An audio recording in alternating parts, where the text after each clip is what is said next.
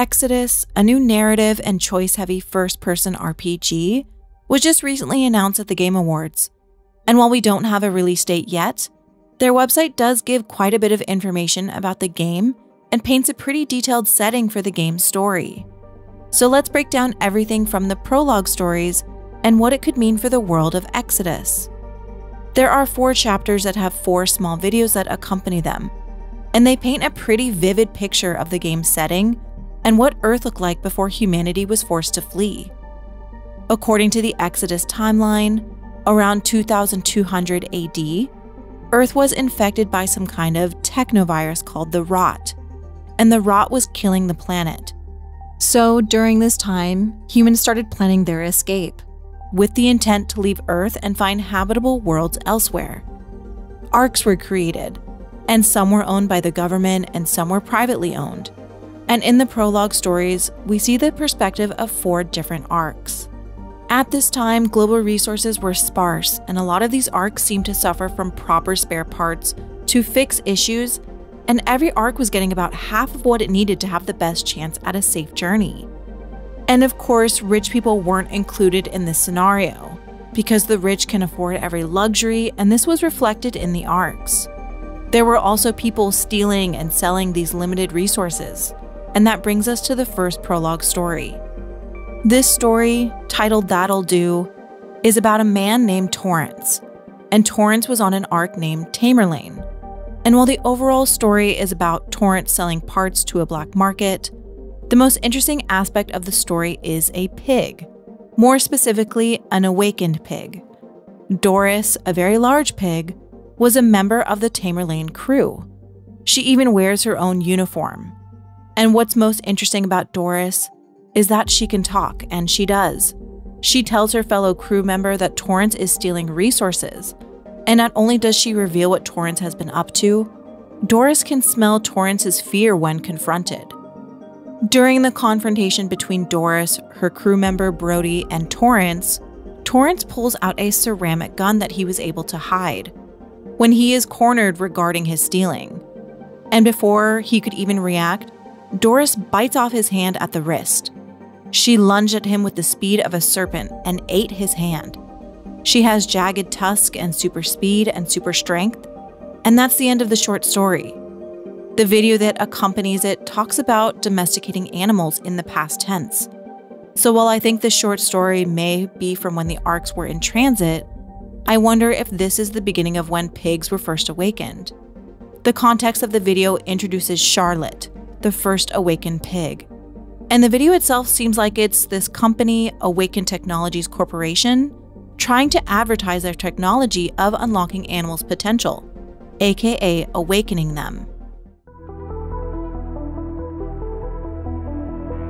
When our ancestors first domesticated animals, they had very specific purposes in mind as food sources, labor animals, or doting companions. But as our society faces the reality of a dying Earth, the role of domestic animals in our lives could be so much more. Meet Charlotte, the first of her kind, an awakened domestic pig. With our revolutionary biotech, she is an example of how we might unlock the cognitive potential of our animal companions and enhance their natural abilities. Charlotte may be the first of her kind, but she won't be the last. And there's a few other awakened animals that are mentioned as well in the other short stories, which I'll get into later. But the entire premise of animals we know in our world becoming more advanced and essentially living alongside us is a really fascinating sci-fi concept to explore, and something I think could really set this game apart. We have an octopus doctor, a security guard pig, and a technician repair raccoon. If this is actually featured as a concept in the game, and we either get awakened animals as companions or inhabitants on our ship, I would never stop playing this game. So I really do hope this is giving some clues to some aspects of the game we can look forward to. I think this could really set Exodus apart if they lean into this as a feature. One of the major highlights of Baldur's Gate 3 is being able to talk and interact with every single animal you meet. And I'd love to see this explored in a sci-fi setting as well. The next story, Inheritance, is about Edith and Lena. Edith is an engineer helping to finish work on the Ark, the Northern Bullet.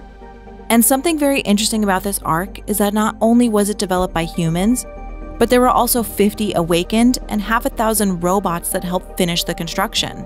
At the time of this story, there were only 67 vessels/arks currently under construction on Earth, in orbit, on floating ocean dockyards, on the Moon, and on Mars. So this adds some additional context to the overall setting of the world of Exodus. At the time of the rot, roughly 200 years from our current time, we were living alongside robots and awakened animals, and not only that, but we had already inhabited Mars and the Moon. And at this time, the rot was forcing everyone to flee. So this story is about Edith, who helped design the entropy drive, which is how these arcs are able to travel faster than anything in the universe except light. With this new technology, they'd hope only a few generations of humans would have to spend their time in space while waiting to find a new habitable planet, instead of waiting thousands of generations. This story also gives a little bit more context into how life on the arcs worked. There would be several sleeping people on board in cryosleep, while the actual crew lived and died on the ship. The crew members would be living full lives and having kids, while those kids then went on to live their own lives, all while the people in cryo remained asleep, waiting to arrive at their new home. And while this particular arc was being made, their new home of Alpha Centauri had already been chosen as their destination. Edith's reward for working on this drive was that she got a spot in one of the cryo beds aboard the Ark. But the story and the accompanying video show that Edith was in poor health, and at the end of the story, she gives Lena, her daughter, her spot on the Ark. The video to this story also adds more additional context to the arcs. First off, the arcs weren't that big. There were so many of them because they could only hold a few thousand people on board. And it seems like the Northern Bullet was being told to increase its capacity to 2,200, which seems like it was a strain on the project. Edith talks about needing more time to make this happen. And the rest of the clip is Edith getting her test results regarding her worsening health condition. And there's two reasons why I think this story could be important. First off, the video has this data pad, which looks like it belonged to Edith. And it looks like it could be in a museum or some type of observatory. So I wonder if these are old pieces of the past that have been kept by these future generations of humans. I say this because the screen on this datapad looks fractured and broken at the bottom. So I wonder if this was something left behind that had been found long after these events took place. I also wonder if Lena, Edith's daughter from the story, will turn out to be a companion or maybe some kind of relevant character we meet in game. Maybe she's a human who went on to become part of the celestial lineage, one of the first humans that established themselves in the Centauri cluster. Maybe she's someone who is still in cryosleep and no time has really passed for her. Either way, I think she could still be a relevant character. The third story, titled 99% Workable, is about Jürgen Barendown, who is the billionaire financer behind the Ark Fortunate Son. And this story sets up rich assholes doing what they do best, thinking they're better than everyone else. Essentially, Barendown is hosting a party to celebrate the launch of his Ark, the Fortunate Son. He invites 39 of the most influential people in the world, which is really just 39 more rich assholes. Except two.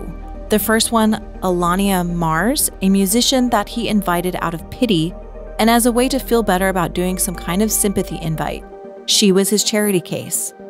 He had planned on using her whenever he wanted, letting her stay in cryo until he wanted to dethaw her. The next non-billionaire was Mariette, who he matched with on this dating app and had intended to make her work for her spot on the Ark. As soon as Barendown is done reveling in his good deed, he goes to announce and showcase the departure of the Fortunate Son to his 39 guests. Him and his guests were located in the executive model, which was all glam and money. There was a pool, grand bedrooms, fully stocked with toys, and even a golf course. This Ark was about luxury and not quantity. In his mind, he was preserving what made humanity great instead of preserving humanity. He was interested in preserving the billionaire dynasties and music and literature, but not the actual people. He thought he had it all. As he gathered his party to watch the Fortunate Son's launch, the screen turned on a view of the cockpit. Inside was Ganelon Liao, his captain, his crew, Alania the musician, and Mariette the woman who he had paid to escort him, the one he intended to make work for her spot on the Ark. Baron Down then realized that all of the human staff were no longer found amongst his guests, and that only robots remained. Finally, the Fortunate Son took off, and Baron Down watched as the ship departed, but he was not on it. The Ark didn't bring the executive module, with its billionaire dynasties and luxuries. It took only the crew and the staff. The Habitat module was a built living space for 3,960 people. Liao and his crew had built this ship using Baron Down's money and built it right under his nose. The perfect ending to this story. And I do think this goes to show a really interesting aspect of the real world, because if our current society suffered this same fate, we would see these exact same situations with the rich versus the poor when it came to self-preservation. And I think this paints an interesting picture of what society would be like in this situation. And I do wonder if we'll see these three characters again. Obviously, Baron Down was left on Earth, but the captain Liao, the singer Alania, and the escort Mariette all made it out alive. And this video associated with this story is probably the most interesting one next to the video about Charlotte. Again, we see another data pad with cracks all along the screen. So again, I wonder if there's some kind of relic in a museum or some long-lost item of the past. In the beginning of the messages in the video, we see a conversation between the captain and Baron Down. The captain wanted to stretch the supplies for the whole crew, but Baron Down said no. And the really interesting aspect of this story is that it introduces some kind of dating app. We see Baron Down open this app that tells him a match is nearby. He can choose the species, arc status, and financial information of the match as well. We have human female, human male, human non-binary, non-human AI, non-human awakened species, other non-specified. So it seems like AI or robots and maybe awakened species of some kind will be possible to maybe romance. I don't know how much this would play and part with the actual romances, but it is a really interesting concept to see a game like this allow you to romance an AI or other non-human species, even going a step further than Mass Effect. It also looks like this datapad was connected via Neuralink. We can see Baron Down's biometrics on the right-hand side. We then see the app cycle through some choices. A non-binary person named Arison, with a date next to their name of 10/27/25XX. Next we have Vionica, who looks to be an AI of some sort. I wonder if she is a robot that has been referenced in the game, or if the robots are different from the AI that's mentioned in the dating app. And last up we have Marietta, which is the girl from the story that made it onto the Ark. The date next to her name is 5/11/25XX, and we can see here that she did not have a spot on the Ark and she did not have money in savings. And we get a little animation with her, and I wonder if this is a cinematic especially made for this, or if this is an in-game animation. Archetype is also using Unreal Engine 5 for Exodus, and their metahumans have been very beneficial to game development when it comes to creating characters. I also wonder if this Marietta is someone we'll see again. I really do wonder if these character designs will follow through to the final product. We've seen Tom and Max, and while they look to have a similar aesthetic, it's hard to know because we've seen so little of the game, and the trailer was obviously a rendered cinematic with little gameplay. And the dates might not be birth dates, as 2500 is roughly 300 years after the rot, and 2200 seems to be when humans were fleeing Earth. Maybe this date is from the date that they signed up on the app or the date that they matched, I'm not sure. And finally, we have the final prologue short story titled Spares. As mentioned in the story about Edith and her daughter Lena, these arcs have passengers in cryosleep who are making the trip to the new world. And then they have the crew that is supposed to remain awake, live out their lives, and maintain the ship during the journey. Spares is about one of those crew members named Kendall on the Ark the Abandoned Bride. Kendall is a third-generation engineer, and the Abandoned Bride has seen far better days. The story is about Kendall struggling to keep the Ark maintained and having to make some tough decisions. Several of the pods that had people in cryosleep had malfunctioned and those people had died. Many of the pods had failed and were continuing to have more technical issues. On top of these constant technical issues Kendall was always having to maintain, she herself was feeling unwell, constantly tired with stomach cramps and pain in her hands, so she finally made her way to Med Bay and was checked by an awakened octopus. Nabil 7 had a water-filled tube, part of a network that extended through the entire ship. Nabil 7 could repair drones and help with hard-to-reach places. But octopus don't have very long lives, and when Kendall was first thawed, she started with Nabil 4 and was now on Nabil 7. Through Nabil 7's examination, he tells Kendall that she is suffering from imminent pancreatic failure. His voice translation told her this via the radio translator on her neck after Nabil 7 was typing in his responses with his tentacles.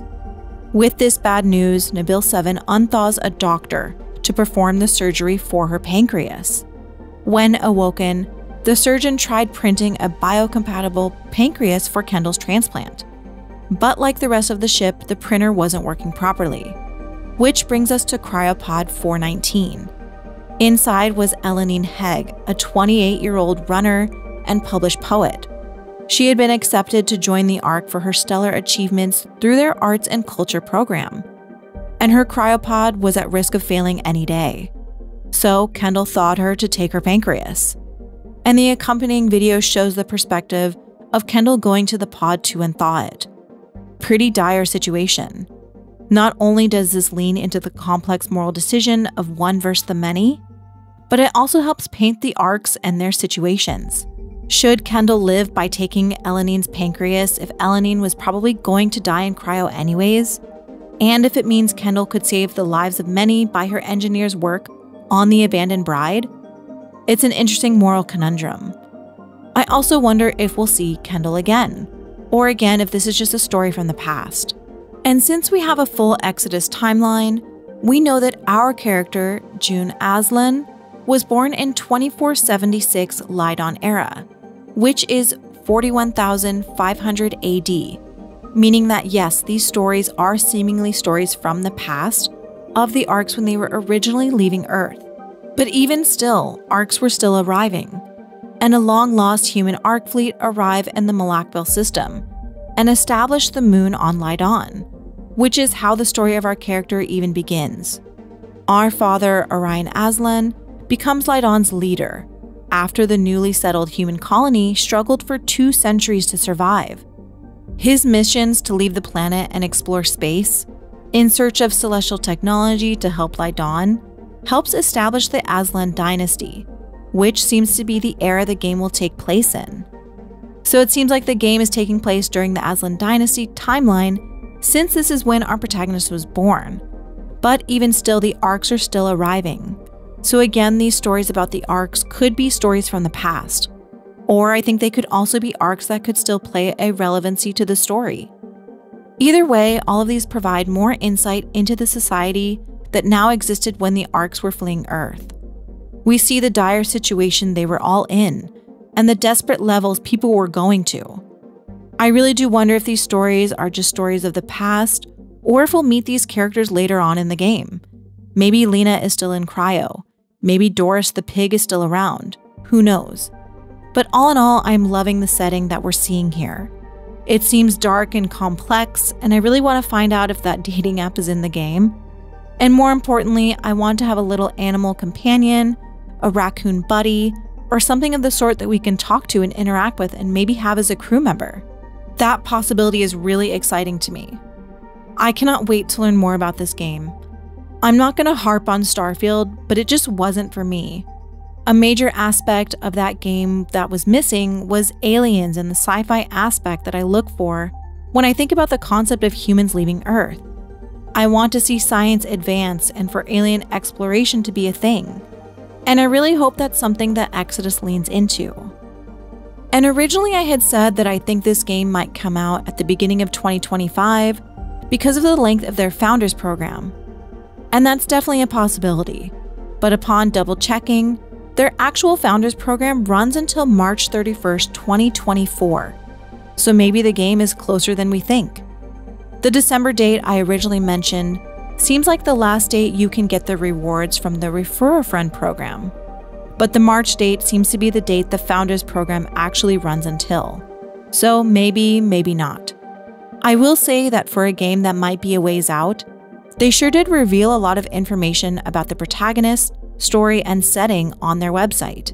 Another thing I want to bring up that several people mentioned in my first Exodus video, and that's that this companion on the far right looks like this human in this mech suit from the gameplay bit from the trailer.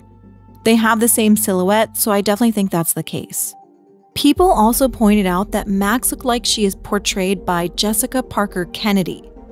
I think it's her. What do you think? And yes, don't worry, I have a ton of Mass Effect stuff coming, and I also have a video on Humanoid Studio. I'm just a little hyperfixated on this game right now, and want people to be excited about it too. And if you've been waiting for their dev answers from their website questionnaire, their community manager replied to me that those answers will be on their social media this week. So hopefully we get some more information soon. In the meantime, if you're interested in Exodus, you can watch my full breakdown and subscribe for more future updates. And be sure to check out their website, there's some really good information there. I will be covering this game pretty closely moving forward. And I will also be covering the Exodus dev answers whenever they release them. But if I don't make another video before Christmas, I hope you all have a great holiday if you celebrate, and thank you so much for all your support this year. And a special thank you to my channel members. Thank you for watching, and see you next time.